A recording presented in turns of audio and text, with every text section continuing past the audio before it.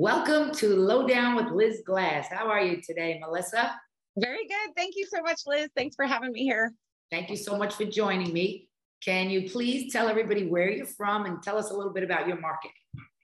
Yeah, absolutely. So, Liz, I work in the suburbs of North Atlanta. So that's Atlanta, Georgia, the ATL for some of you. I work primarily in the suburbs, mostly because Atlanta is huge and the suburbs are pretty compact. So from my suburb location to downtown Atlanta, it's about 25 minutes, under 30 minutes. And on most days, it could take you probably an hour to get there. So I live and work the burbs, baby. Beautiful, beautiful. So tell me, what's going on in your market? What kind of opportunities are you seeing right now? Wow, if the buyers have left the market, they're coming back. And I think that's the biggest opportunity right now for both buyers and sellers is those buyers that stepped out during the craziness of the pandemic with the multiple offers and the sky high prices. Right now, the opportunity is for those buyers that were renting to jump back in. And the sellers are still going to be benefiting right now, in my honest opinion, because those buyers are still looking and they're still serious buyers. They just couldn't compete on that massive level.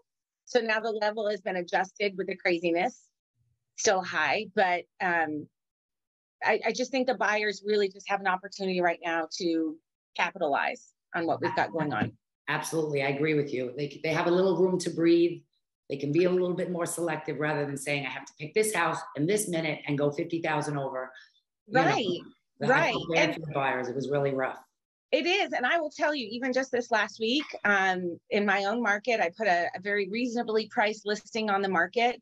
And I really was honest with my sellers. I said, listen, I have no idea where this is going to go. Where 6 months ago, I could have told you textbook, this is what's going to happen.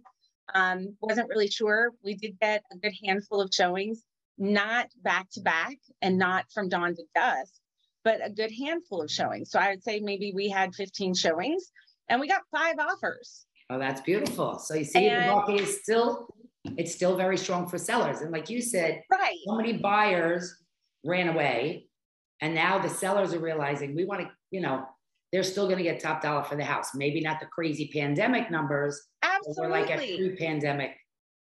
Absolutely. And I think if you look at it in terms, we always talk about seller's market and a buyer's market, right?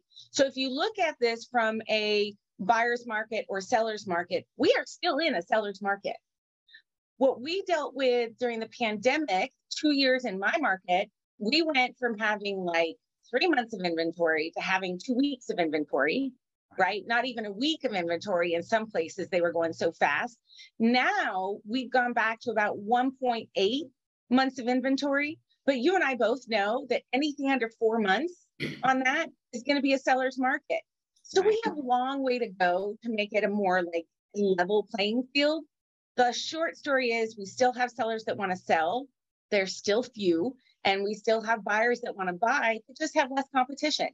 Right. So, and that's, you explained that perfectly. So I hope that anybody thinking of buying or anybody thinking of selling listens to exactly what you're saying. Yeah, absolutely. I mean, what so many people need is the clarity. It's everybody's running with fear. And it is. There's no reason to run with fear. Everybody says, oh, the market's going to crash. No, it won't.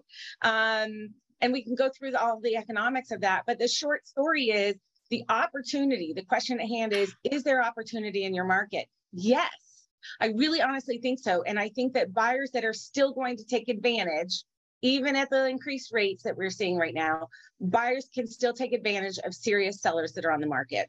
And sellers, their advantage right now is that those buyers are not coming in saying, oh, well, if I don't find what I want, I'll just rent. They've been renting and they're done renting. Right. Absolutely. Right. And, it's interesting. Somebody said to me yesterday, everybody's concerned because it went from 3% to 6%. Yeah. Renting, you're paying 100%. You're getting nothing. You're getting no equity. So, even at 6%, they're still historically low. People are just like, oh, but I really like those 3% rates. That's unheard of. And we probably will never see that again. Right. And I try to remind people, we've been through both markets, right? We went through the amazing, oh my gosh, crash, right? Or what we call the real estate recession. And we've been through the pandemic crazy buying. We've been through both, right?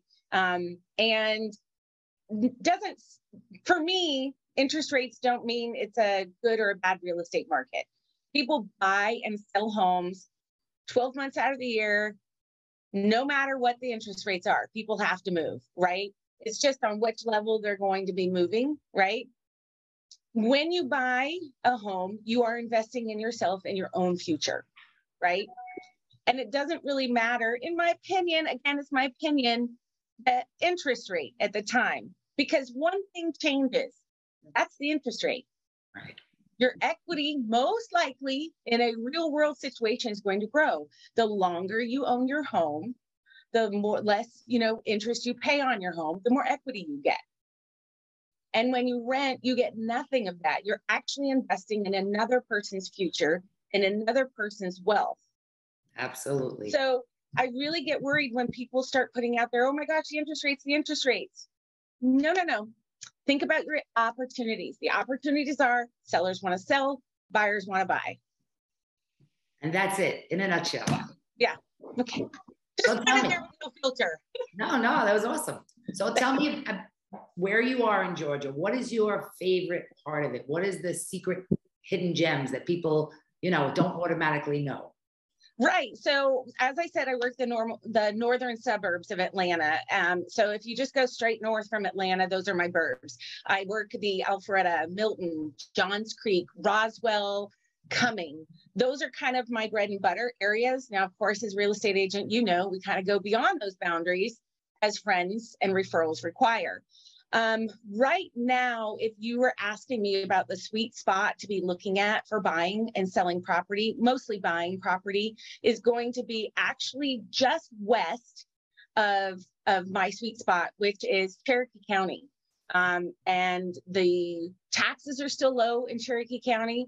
The builders are building in Cherokee County. So you're actually getting new build construction. And the schools are great. And it's still within a reasonable commute if you have to commute into any part of the Atlanta area. Okay. So the commute is great still. That's just, if I was going to do something right now, I'd be looking in that area if it were geographically reasonable. And I think it is. That's great. And that's what I want. That's what I want people to hear, because there's so many people in New York that are leaving. So if you're going to leave, I want you at least to be educated and know that I have amazing referral partners all over the country, such as Melissa in Georgia, and you're going to see other people in other states. And, we work really well together. I'm going to help my client on this end, and you're going to take care of them on that end. Oh, absolutely. The best part about our relationships and our network, that ecosystem that we're part of, is the fact that I know that I call you to introduce you to my client. I know absolutely what's going to happen. I know that you're going to take care of them. Not just take care of them, but more and above the 5-star service, that white glove service. You're going to be above and beyond, because you want to take care of them, but you also want to take care of me, because those are my people. Exactly. Yeah, Exactly. absolutely. I think that's one of the benefits. And, I think in other situations, when you have someone that's moving, right, let's say they're just going to Denver, and how do you get a real estate agent in Denver if you're in New York? Well, you get on the internet, but not everything on the internet is true, right? Right. And you're going by a guess rather than a personal recommendation. Right. So if you're with our network, our ecosystem, as we like to call it, you and I are connected. So that's Long Island to Georgia, right? You and I both know agents in Denver. We have people in Florida, people in Seattle. So it's a huge opportunity for anybody that's moving either into or out of the area. That's wonderful. And Melissa, like I said, anybody mentions Georgia, you are my go-to. So thank you so much for joining us today. Is there anything else you want to share? Anything about you personally, about your brokerage, about anything else? I just want everybody to get a good taste of who Melissa is. A good taste of Melissa. Well, what you see is what you get. That's really what it comes down to. I am this authentic person. When you walk into my office or we go meet for a coffee, this is what you're going to get. You're going to get some information. You're going to get some guidance. You're probably going to get my personal opinion. Let's just say that's probably going to happen. But I'll probably give you a very unfiltered view of what's going on. And if there's anything, that's why we do what we do. We're here to help people and save others from bad real estate agents. Wonderful. Melissa, thank you so much for joining me today. We'll share your contact information when we publish this video. Please do. I will chat with you soon. All right, Liz, I'll talk to you later. All right. Thank you. Have a great day. Bye. Bye.